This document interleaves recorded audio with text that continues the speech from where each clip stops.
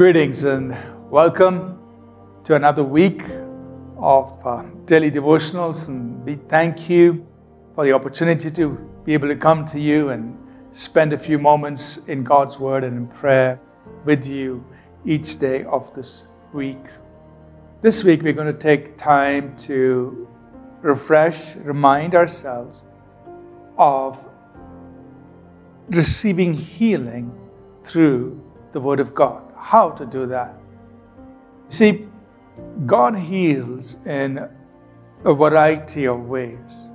There are many different ways through which we can receive supernatural divine healing for our bodies. God is the healer. He's the one who heals us of our sicknesses and diseases. And the Bible reveals to us the different ways through which God administers His healing to us. Now, while it is true that, for instance, healing can be done through the laying on of hands, through prayer and the laying on of hands. Healing can happen through the healing anointing, that is the presence and the power of the Holy Spirit moving in that manner. Healing can happen through the gifts of healings, or the workings of miracles, and the gifts of the Holy Spirit flowing together to cause a healing and a miracle. Healing can happen just through the presence of God when you're in times of worship. And in that atmosphere of worship and the presence of God is there, healings can take place. Healings can take place when the glory of God is revealed in a sovereign way. And God chooses to cause His glory to be expressed and move sovereignly. Healings take place. So there are many different ways through which healing is administered to people. And of course, we have to be open to all of the ways in which God causes healing and miracles in the lives of people. But there is one method that all of us can tap into regardless of where we are.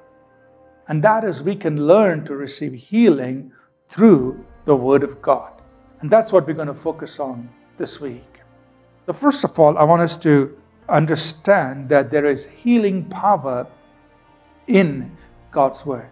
In Psalm 107 and verse 20, the Bible says that He, that is God, sent His Word and healed them and delivered them from their destructions. So He's talking about people who were in distress. They were in difficult situations in life. Part of it had to do with their health. They were not well. They were diseased. They were troubled in their body some way. And they cried out to God in their afflictions. They cried out to God in the midst of their diseases, their afflictions. And the Bible is saying here that God sent His Word. He sent His Word and healed them. That means this Word of God became a carrier of the power of God and administered healing or caused healing in the people who were sick. And that's what we're going to explore this week. But first of all, let's remember there is healing power in God's Word. Let's pray. Father, we thank You for Your healing power administered to us through Your Word. Show us, Lord, how to receive healing through Your Word. In Jesus' name, amen. Thank you for tuning in to Living Supernaturally.